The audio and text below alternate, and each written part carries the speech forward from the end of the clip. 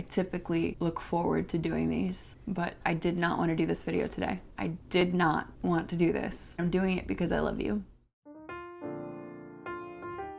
What's up, y'all? I'm Rachel Elizabeth, and you're watching Real Talk with Rach, where I share things honestly because it's real talk, honesty, vulnerability that gets us deeper in relationship with each other and deeper in intimacy with God. Just yesterday, I realized that it has been now 2 weeks since the last time I posted anything on my Instagram profile, and that's really out of character for me. So I was thinking about it, wondering why that was, and I realized it's because it's been a really, really difficult couple of weeks for me. And I've gone through hard things before and been able to share, but I'm typically able to be strong through my hard thing and share something encouraging or a lesson that I've learned already through it with you. But these last 2 weeks, I haven't posted anything because I haven't had answers. I haven't had answers, and I feel like I haven't learned any lessons that I can share with you yet. And for someone whose career has been very dependent on social media in the past, it's really difficult for me to wrap my head around the idea that I don't have anything to share. Not only that, but it gets really annoying taking pictures of yourself to share with the world. So, I'm not gonna lie, I'm kind of over selfies right now. But as I was contemplating this, I realized that I didn't share, not just because I didn't have a lesson or encouraging words for you, but I haven't shared because I've felt incredibly weak. I was believing this lie that I don't have anything worth sharing if I can't be strong through it. I was believing this lie that my value is dependent on me being strong through a certain situation. But that's not true, because weakness is simply a part of life. The strongest people on the planet have weak moments. I'm not talking about way back before they started their career and now they're super strong all the time. I'm talking about on a day-to-day basis. We are all human, y'all, and weakness has nothing to do with your value. Weakness does not define you. Throughout our lives, we're always, even in a moment-to-moment basis sometimes, gonna go through this roller coaster of highs and lows, of strong moments and weak moments. But the reason why I didn't want to do this video today is because honestly, I'm still in that place. The only reason I'm able to do this video for you today is because God gave me a little bit more of an answer as to why I'm going through what I'm going through. And before I share that with you, I'm going to share my process because I hope and I believe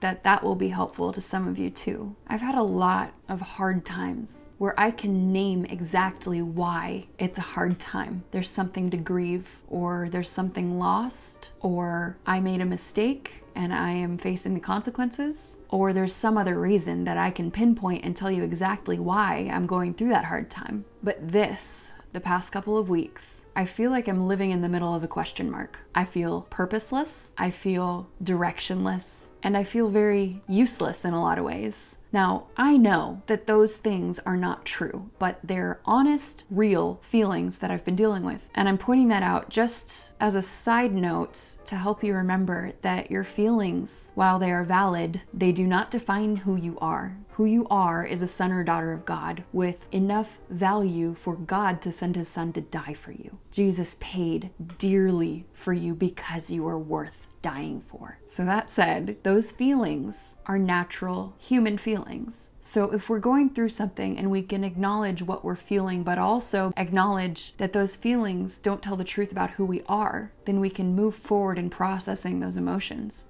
So in the midst of all these feelings, I've been processing them with God, and yet he encourages me to keep my eyes fixed on him and to be still and to praise him through it, but he hasn't given me any answers. So I've had to press through and wonder and struggle and wrestle with these emotions. And when you are wrestling with emotions like these, like feeling purposeless and directionless and valueless and useless, for any length of time, it begins to do something to your faith. And you have a choice in these moments. You can choose to believe your doubts, or you can choose to believe the truth of what God says, that his word is infallible, that his promises are sure, that he can be trusted, that he is good, and that he loves you. If you choose to lean into the promises, even if what you're going through doesn't make any sense right now, then you can let go and give God your questions. And you can remember that he who promised is faithful. And if you haven't seen the promise fulfilled yet, if you haven't seen the breakthrough yet, if you're still going through these emotions, if you're still wrestling for another day, remember how he sustained you every day up until this point. Remember how he's been faithful all the way up until now, and that he's unchangeable. And then when you still struggle with the questions like I have been, and it feels impossible to get through until the promise arrives, then remember what God said in Matthew chapter 6. He said, why worry about tomorrow? Tomorrow has enough trouble of its own. God promises to give us new mercies every morning, enough grace for today, enough strength for today, and he promises to provide for today. So all we really need to do is trust him for one day, for the day that we are currently experiencing, to stay present and to stay focused on him, and keep reminding yourself of who he is, and give yourself permission to be weak, because when you are weak, he is strong. When you are weak and acknowledge it, you allow him to get all the glory and all the credit for getting you through another day. When you admit that you can't do it without him, he gets to show himself powerful, merciful, gracious, strong, capable in your life. And so my process was this. If I can't answer my own questions, and if I literally can't see how to get myself out of this, and I know that I'm not supposed to get myself out of this, but that God's gonna get me out of this, then I simply need to remember who God is, that he will never leave, he will never forget about me, that he is faithful. And when another day seems daunting, when another moment seems daunting, remember that he's always been faithful to get us through one day at a time, and he can get us through another day at a time. He can get us through another hour, he can get us through another minute, he can get us through another 30 seconds. So when I remember that God never makes a promise that he will not keep, and that he promises to get me through today, then I can rest and focus on him. And even when that feels like too much, I remember one more thing, and that is that whatever I'm going through is either for my good or it's for you and for your good. And that was the revelation God gave me this morning. If what I'm going through is not punishment, and it can't be, because that's not who God is, and it's not a consequence from something I did out of the will of God, because I believe that I am walking in step with God, being obedient as I know how, and there's grace that covers everything anyway, then it has to be for you. And I remembered my friend Jenna, who recently embarked on a similar journey to the one that I'm on. I remember her saying that I need to keep going because it encourages her and helps her keep going. And when she said that, my strength was renewed, because the who had a face. I can keep doing this one more day if it's helping Jenna, if it's helping anyone else. I can keep doing this. So in a way, she is my why. And then I went to Bethel this last weekend. I drove up to Redding, California, and visited my friend Jared and his lovely lady, Betty. And I got to stay with Betty all weekend. And she shared with me the exact same thing, but on the opposite side. She shared with me that she had just finished a season of life where all she was asking God was why. And then she shared with me that what I'm going through currently is exactly what she was going through. That I am the answer to her why questions that she had for so long. And she got an answer that she had been asking for months, because I am currently going through something similar to what she had gone through. And she, because of this beautiful system that God has put in place, was then able to encourage me. And so this morning, when I was wrestling with all my questions and all my whys, I remembered Jenna, and I remembered Betty, and I remembered you, and I remembered 2 Corinthians chapter 1, starting in verse 3. It says, "Praise be to the God and Father of our Lord Jesus Christ, the Father of compassion and the God of all comfort, who comforts us in all our troubles, so that we can comfort those in any trouble with the comfort we ourselves have received from God. For just as the sufferings of Christ flow over into our lives, so also through Christ our comfort overflows. If we are distressed, it is for your comfort and salvation.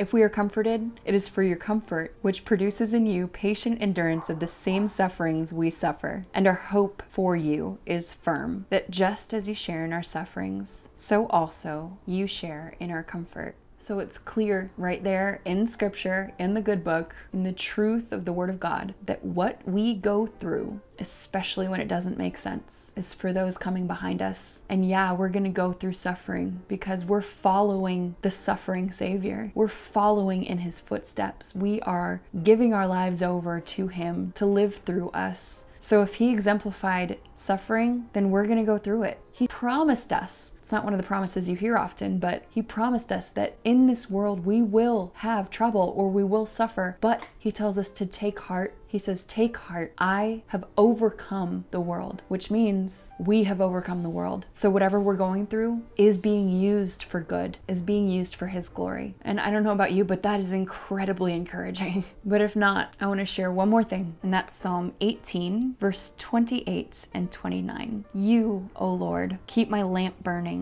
My God turns my darkness into light. With your help, I can advance against a troop. With my God, I can scale a wall.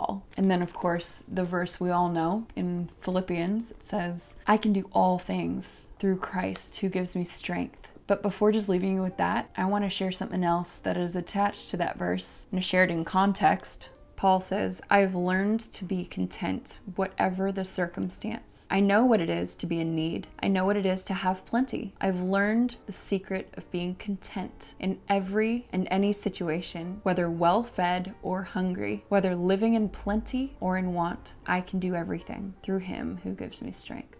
So I want you to think about the context of that verse. Think about that spectrum that Paul is talking about. Whenever you're going through that roller coaster of feelings, whether you're feeling weak and helpless or whether you're feeling on top of the world and confident, know that it is possible to be content, and that's what we're called to. But whatever the circumstance, it's Jesus that gives us the strength to do anything and everything. And I know that even sharing this with you, even though I really did not want to make a video today, I'm doing it because of you. And I am encouraged simply by encouraging you in this. And I thank God for that, because He very often uses the words He is speaking through me to minister to me at the same time. He's just good like that. Thank you so much for being a part of this journey. Thank you so much to my Patreon family. If you liked this video, please give it a thumbs up, subscribe to my channel, share it with a friend. If you'd like to support this ministry in any way, there are links in the description box below. I love you and I'm praying for you, and I'll see you next time. If you watched all the way to the end of this video, I want you to tell me what your favorite book or series of books is. Leave it in the comments below, and I'll see you next time.